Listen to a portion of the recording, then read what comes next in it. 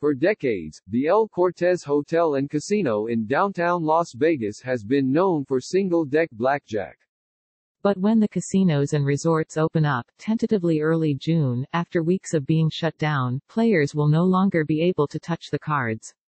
About 100 slot machines at the casino have been removed and the remaining 750 are now farther apart.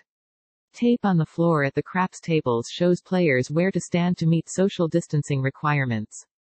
The days of 16 people standing around the dice table high-fiving one another are over for now, said Adam Weisberg, the general manager of the El Cortez, whose previous owners include the gangsters Bugsy Siegel and Meyer Lansky. While many cities and states grapple with the process of reopening, the stakes are high for Las Vegas, which has been hit particularly hard. About one-third of the local economy comes from the leisure and hospitality industry, more than any other major metropolitan area of the country. And when the city opens up after weeks of being shut down because of the coronavirus pandemic, it will be a very different place. For starters, many of the flashiest hotels and casinos on the Las Vegas Strip will remain closed. The famed all-you-can-eat buffets will be gone. So will the nightclubs. It is unknown when big conventions, must-see live shows and sports events will return. For towering giants like MGM Resorts International, Wynn Las Vegas and the Las Vegas Sands, which offer their clientele white glove service, gambling accounts for about a third of their revenues. The remaining two-thirds comes from hotel rooms, restaurants, nightclubs, spas, pool parties, shows and other entertainment. Will the stripped-down version of the city attract the visitors who previously came to party at poolside during the day, rock out at concert venues at night and dance at nightclubs into the wee hours of the morning? Part of the reason these guys can charge $25 for a watered-down vodka soda is the energy and vibe around their resorts, said Chad Bainan, an analyst at investment bank Macquarie Group. If these clubs aren't open and you're not permitting the same party atmosphere, will people still come? For many, the point of Las Vegas is the antithesis of social distancing. Nobody comes to Vegas to spend time by themselves, said Brian Labus, an assistant professor at the School of Public Health at the University of Nevada, Las Vegas, who is also a member of the medical advisory team for Governor Steve Sisolak of Nevada. It's a place people come to be social with one another. Before Governor Sisolak shut down all non-essential businesses in Nevada in mid-March, Las Vegas was booming. The city had been one of the last to bounce back from the financial crisis of 2008 that sent foreclosure rates on residential properties soaring and collapsed home prices in the region. But by earlier this year, more than 3 million visitors a month were flocking to the city, filling up the hotel rooms and cramming into the casinos, Cirque du Soleil performances and restaurants. For 3 consecutive months through February, gambling revenues in the state totaled more than $1 billion. The city's fortunes filled its skylines with multi-billion-dollar projects aimed at attracting vast crowds of people, including the 65,000-seat Allegiant Stadium that will be the new home for the National Football League's Raiders, the nearly 17,000-seat MSG Sphere at the Venetian, and the mega resort project Resorts World Las Vegas. Circa Resort and Casino, a 2-story casino being built downtown, features temperature-controlled rooftop pools large enough for 4,000 people to watch games and other entertainment on a giant outdoor video screen.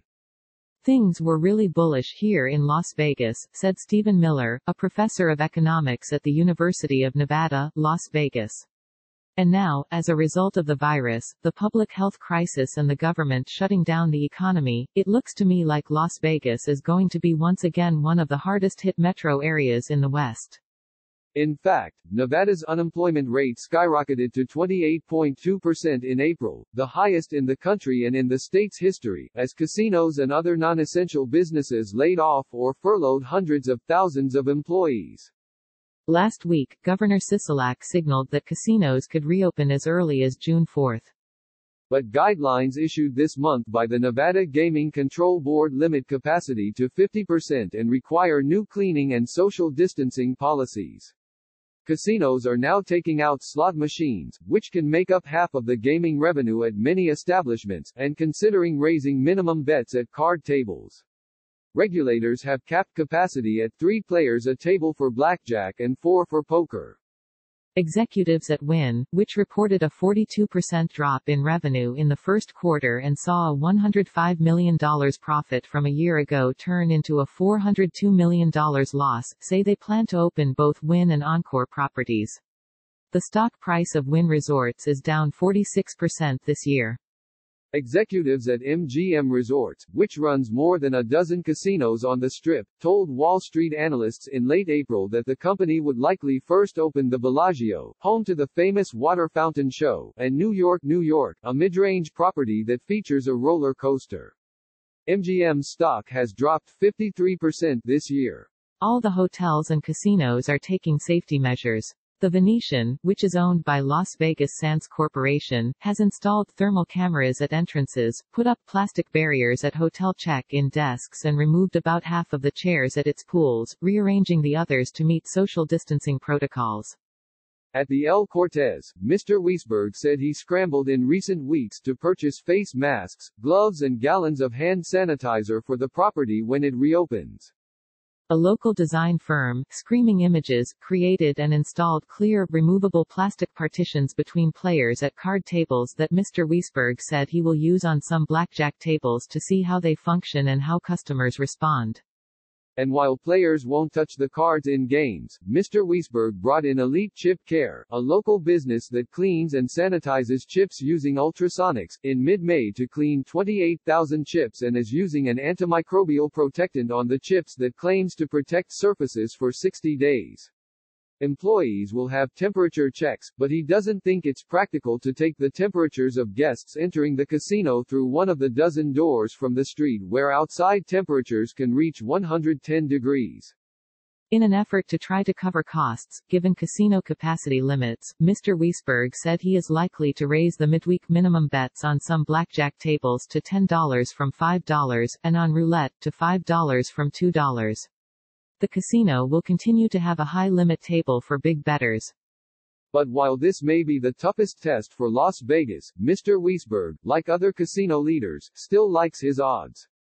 It's going to bounce back, Mr. Wiesberg said. Las Vegas is part of the American culture. And I think it will come back better than ever.